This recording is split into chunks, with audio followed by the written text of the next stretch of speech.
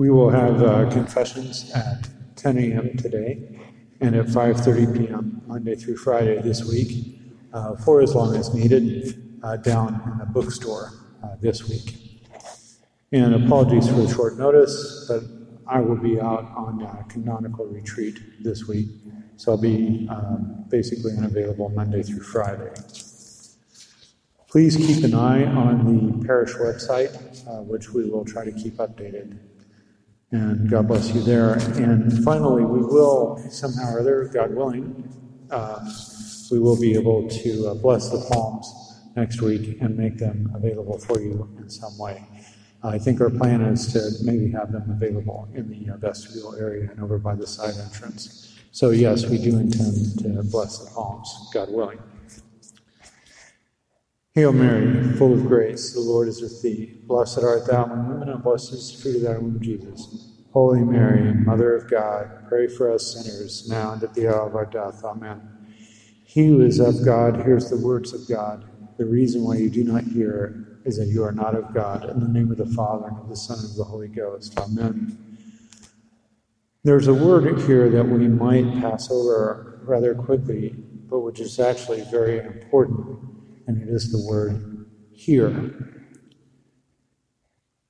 I believe this passage that we have heard from the Gospel connects very much with a very, very famous and important passage from the Old Testament, Deuteronomy chapter 6, verses 4 to 8.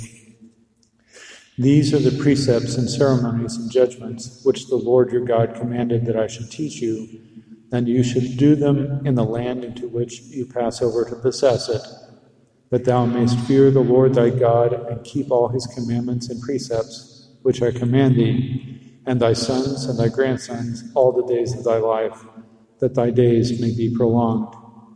Hear, O Israel, and observe to do the things which the Lord hath commanded thee, that it may be well with thee, and that thou mayst be greatly multiplied, as the Lord, the God of thy fathers, hath promised thee, a land flowing with milk and honey. Hear, O Israel, the Lord our God is one Lord. Thou shalt love the Lord thy God with thy whole heart, and with thy whole soul, and with thy whole strength. And these words which I command thee this day shall be in thy heart, and thou shalt tell them to thy children, and thou shalt meditate upon them sitting in thy house, and walking on thy journey, sleeping and rising. And thou shalt bind them as a sign on thy hand, and they shall be and shall move between thy eyes. And as I say, that is from the 6th chapter of Deuteronomy.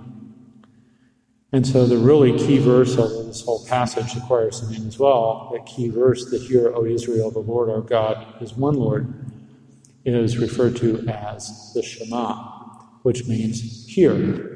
So it's referred to as the hear.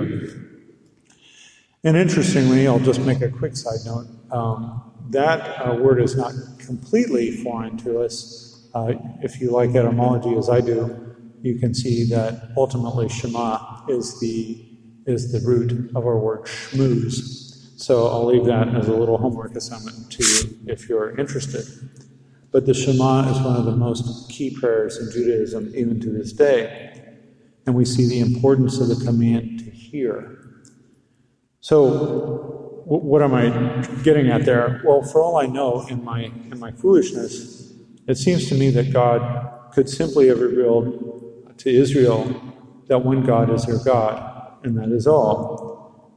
But instead, he first commands them to hear, and us as well. Why? Because he means more than hearing with our ears. He means letting all of his words penetrate our mind and our heart. He means living in accordance with these words, obeying him. And in fact, the very word obey derives from the Latin word meaning to hear.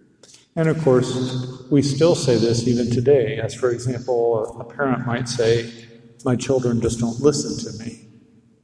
When in fact, what they mean is obey, or take heed, or take to heart what I'm telling them. And so what we see in our gospel today is that our Lord is rebuking them for this failure. He rebukes them and us for not hearing him, not listening to him.